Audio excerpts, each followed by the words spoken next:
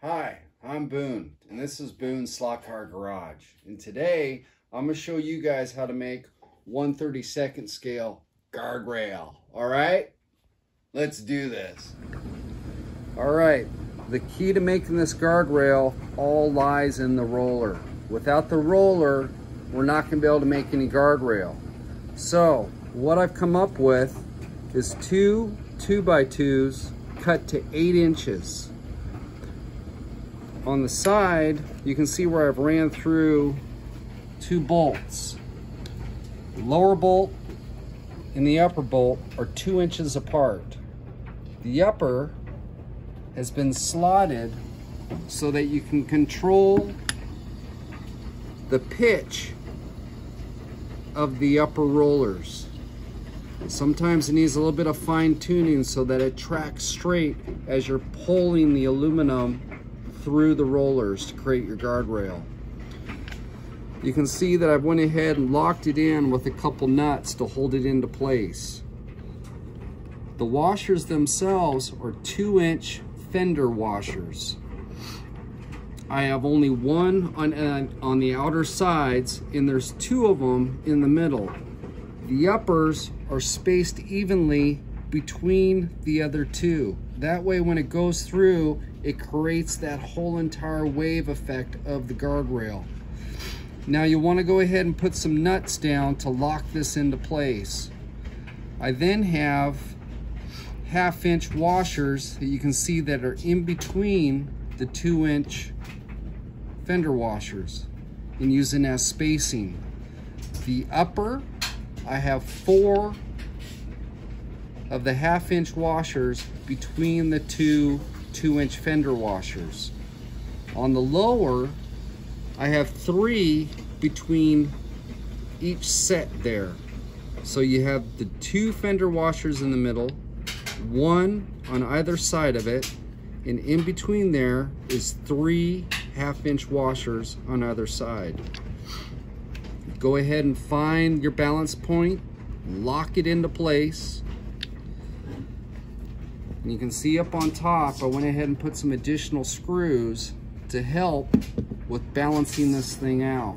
So once you get it so it's all locked in, you can fine thread it through here so that she tracks true when you're pulling the rail through. All right? So once you get this, you can start making some guardrail. All right, to build this guardrail, we're going to start out with our posts. Okay, so now I'm using 1/4-inch pine doweling, and you can get this at a hardware store or anywhere else. The reason why I'm not using balsa wood, because balsa wood isn't as stout, and what we're going to do to this thing is we're going to be drilling it and everything else, and we want it to hold together. Besides that, we're going to be building some guardrail that actually can take quite a hit. So what we're going to do is, first off, we're going to cut this down. All right, so we take the dowel and we go ahead and we cut it down to 1 inch. So that works really good for the scale that we're working at. Now, what you want to do is go ahead and get yourself a cordless drill or a power drill, whatever. I have a 5/58 bit in the end of this, and you can use the 5/58 or you can use a 1/16. The 1/16, when it comes time to setting the nail, you won't have to take the head off of it. If you use a 1/16, it's a little bit too small, and what you got to do is you got to take that head off to slide it in. So I use a little bit bigger so I can go ahead and drill my hole and set my nail, and it works out great. So this guy, I've already went ahead and drilled the hole into it, but I haven't set the nail yet. So you can see I got the hole here. I've gone ahead and sanded all the edges, okay? So after you cut it, it's going to be frayed and whatnot on the edges. Just grab a little bit of 80 grit sandpaper, go ahead and just dress it up, just knock them down a little bit. And remember, it doesn't have to be perfect, because if you go take a look at guardrail isn't exactly perfect. So once we got it down to that point, grab yourself a little piece of wood, set this guy on there. You can see the head sits right up into there. Okay, got it in. We want to set it the rest of the way with a light hammer. Just tap it in a little bit. You don't need any glue on it yet. We want the nail to be able to float a little bit. And that's one of the reasons why I am doing the bigger hole and leaving the head onto it. If you use the 1/16, you're not going to get that play out of the nail. And when you're trying to set it on your layout, sometimes, you know, it's a little bit off kilter or whatnot.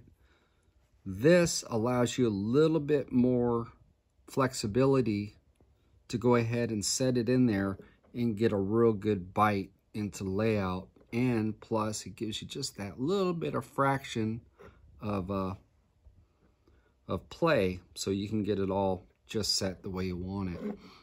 Now, we don't have to worry about gluing it right now or anything else, because when we go ahead and we set it in the layout, we'll go ahead and use some PVA to go ahead and set it into place. And the PVA will go ahead and seep up into the underside of this, and she'll be good to go. All right, so now that we got that, your nail's in it, at this point in time, you can go ahead and paint this any way you want. So maybe you want to just go white, or maybe you want to go ahead and paint it up so it's all weathered out. I go ahead and paint them out just kind of a lighter color. This is just a piece of polystyrene that you can go ahead and set them in there and just paint them up at will. That way they're all dry. It's kind of a nice way to hold on to them. That way when you're coming down to the later part, you can just pick them off of this and set them in. All right, so now that we got that, let's go ahead and let's start rolling some guardrail. All right, so now we're gonna start getting ready to do our guardrail. So first thing is you want to get this aluminum flashing. You can go ahead and pick this up at a hardware store. A lot of times you'll find it in the roofing section over there. They use it on, you know, the roofs and stuff around the outside of the house. So the cool thing about this, it's got the look that we're going after. And it's very easy to manipulate and work with. So what we want to do is go ahead and cut this down to right about 1 1/16. We're 1 1/4 inches. So I just go ahead and I take a Sharpie and I put a dot on through of where we're going to go ahead and line this thing up. And once we get that all done, take a straight edge, line it up to where you need to be.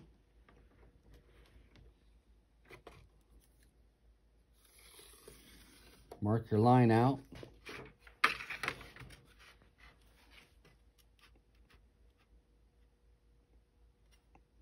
Now you want to make sure this is it's good and straight. So when you start pulling it through the roller, you want it as true as possible. And if this isn't cut real nice and straight, it's going to be a little bit hard for you to make sure that you're pulling it straight. So once you get it to that point, the nice thing about this aluminum is you can go ahead and cut it with some shears. So at this point, just go ahead and cut her down. And it cuts real easy. All right, so we'll get this all cut.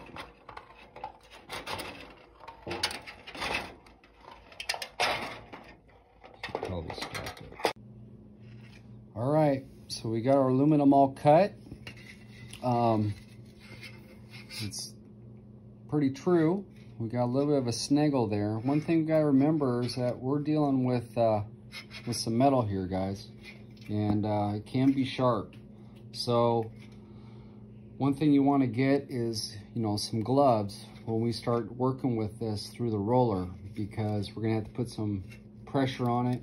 You're gonna wanna grab it, be able to roll, and it's nice to have that extra protection on your hands so you're not making a trip to the emergency room. So let's go ahead and get this and grab that roller and let's get this stuff made. All right, this is the roller that I'm gonna show you guys how to build. Now, I built it a little bit long so that you can place it between your legs when you go ahead and pull it. And it makes it a little bit easier that way. On the video, you'll see that I'm trying to do it on the table to demonstrate, but it is built a little bit longer so you can set it between your legs and go ahead and pull it. That way you can free both your hands when you do it. All right? All right, so we got our piece of aluminum. We have our roller.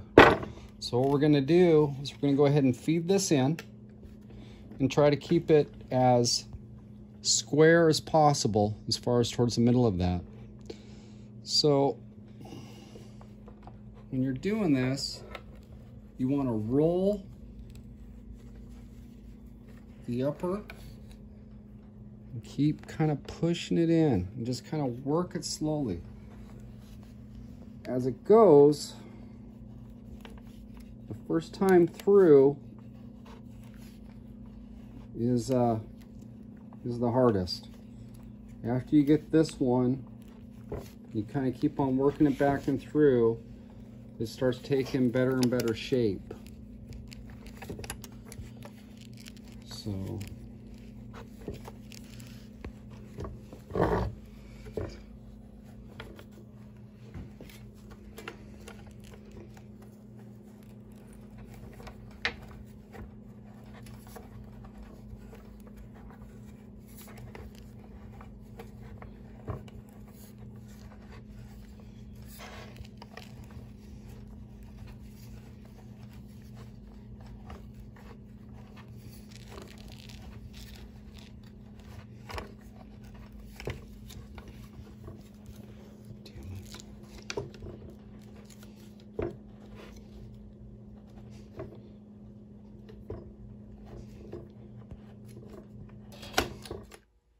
okay, so I went ahead and trimmed it down a little bit. You can notice it is a little bit thinner.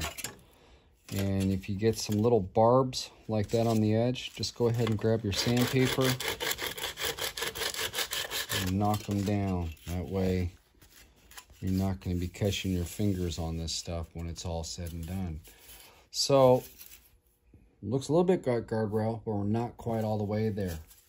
So what we're going to do, let's grab a dowel, and you'll see the back side here where it went on through. What we're going to do now is kind of manipulate this and make it a roll. So you want to take your doweling and just go ahead and walk it down while applying pressure on it on the board. So do that. This will slowly start to come around on you. Okay. And it's like when you rolled it the first time, it's a little bit more of a job. But as you do this, it'll get easier. And what we'll do is that we'll get that thing to roll a little bit. Okay, now that we went ahead and finished off doing the rolling and stuff on the guardrail, a little bit more trimming, got it looking pretty good. Got a nice roll and everything else to it. We're gonna go ahead and lay it down here, and we're gonna measure out every 2 inches, and we're gonna go ahead and mark it. So we're gonna mark one at the end, and we're gonna mark it every 2 inches. So every 2 inches, you wanna go ahead and make a mark.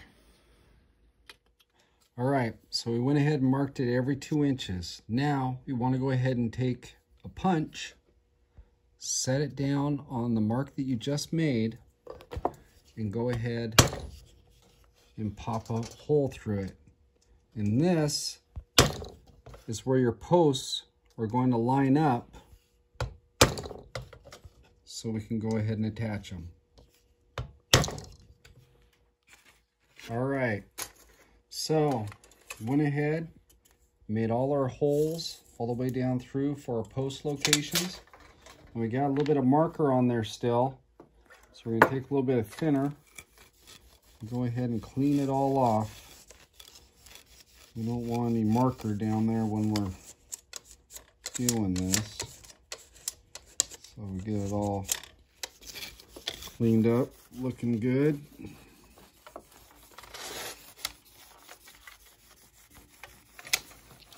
All right, there we go. Now, if there's still a little bit down in the hole, it's okay, because we're gonna have a braid in that area, and it'll take care of it. So, we grab those posts that we made earlier, and I'm gonna go ahead and set it down. Take the guardrail, lay it up on top. Now, we want to make sure that we're not down too low or up too high. If you look at actual guardrail or posts, pretty much about even with the top rail. So, go like this. We line it all up. Lined up there. We grab a braid. Now, these are just like a tiny type of finish nail. They call them braids. So we're gonna go ahead, put that there, press it down just a little bit, and take our hammer and we're gonna punch it down all the way through. Now it's coming through the whole entire post and it's going into our board underneath it. That's okay. Take your punch, set it on there so we can finish it off the last little bit. Sets it into place. And go ahead and get this guy off of there. Takes a little bit of doing. And you'll notice that it sticks up on the back side. Get a pair of clippers. You're right down there at the base. Put your hand over it because they shoot up in the air and clip it off. And there you go. You got your post on there. It's nice and solid. What we'll do is we'll go ahead and get this whole entire thing set with posts. We'll come back through, put a dab of super glue on each one just to secure it. Make sure they're all nice and straight, and then it's ready to go on our layout. All right, so we got it all hammered in and ready to go. So what I do is I take a little bit of liquid super glue and I put it on top of each nail head. And what this will do is soak down inside of it and just reassures that it's going to stay in one place. So what we'll do is we'll go ahead and do this. We'll let it sit for a little while. And then we will go and put it out on our layout. Okay, so we got it all glued. The glue's dry. It's all set. I'm gonna go ahead and put it into this corner right here. So nice thing about this stuff is that we can bend it. So we can shape it any way we want. So I went ahead and got this shaped. Got my shape right there. Just needs a little bit more fine tuning. So I tell you what, I'm gonna go ahead and fine tune this. When I see you again, we're gonna have some guardrail on this corner. All right, so I went ahead and we got it all glued down, used some PVA. We're just waiting for it to dry. And we got guardrail. So if you like this, share it with others, subscribe to my channel, and we're gonna have some really cool videos coming up. Next on the agenda is gonna be some realistic crash fence. So I like to show you guys how I made this. And from there, we'll just we'll keep on adding to this. So until then, you guys have fun. And from Boone's Slot Car Garage, see you later.